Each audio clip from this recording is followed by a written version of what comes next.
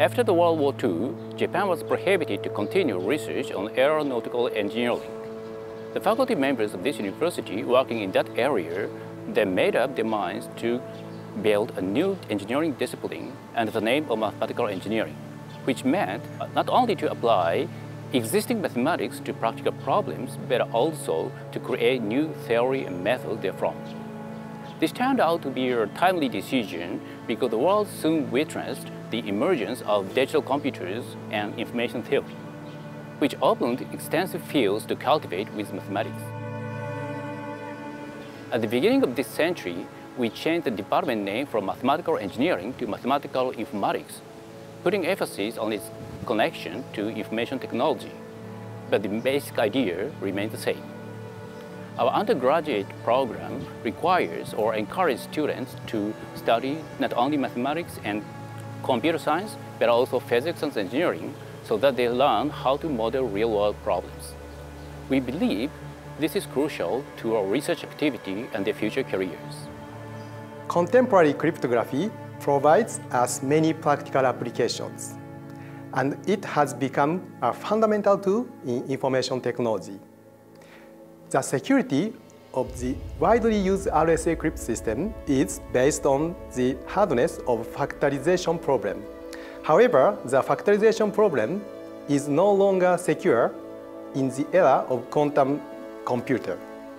Therefore, in our group, we are investigating post-quantum cryptography, which aims at constructing next-generation cryptography secure against quantum computers. The security of post-quantum cryptography based on, for example, the hardness of solving the shortest vector problem in lattices or finding a solution of multivariate polynomials. So we need to keep investigating the security of post-quantum cryptography in order to bring it in practice. In my laboratory, we are considering special numerical methods called structure-preserving methods. So let us explain this with an example. And suppose we hope to simulate superconductivity.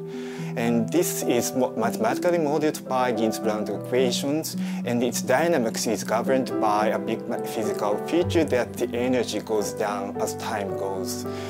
But if we simply put this model into a computer, then the energy can blow up, which is unphysical and unbearably wrong.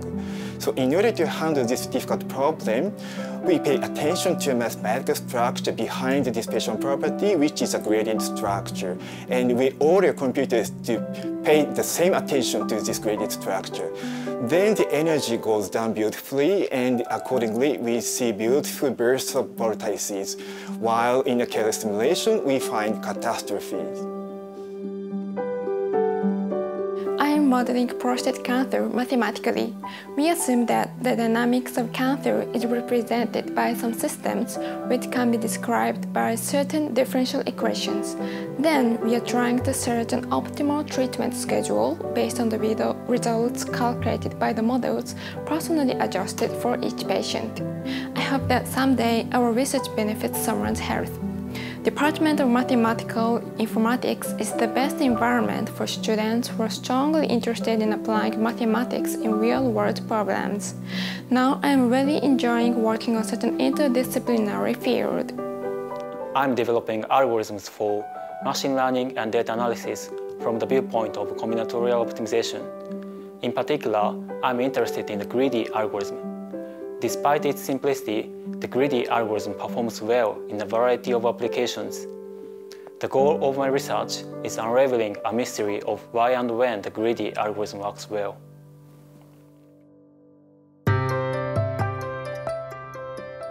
I believe pure mathematics can provide insight into open problems in science and engineering.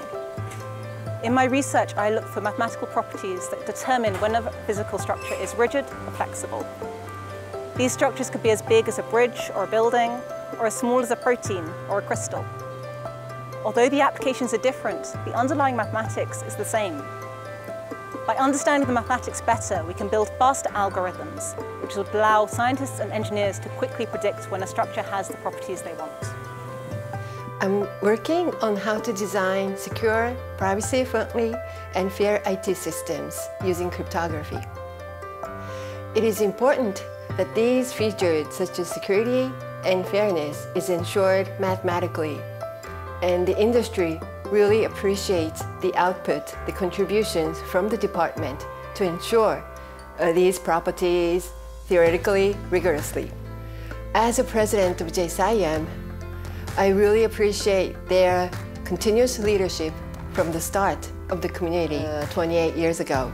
JSCIM, together with Mathematical Society of Japan, is working hard to welcome you at ISIM 2023, which will be held for the first time in Japan.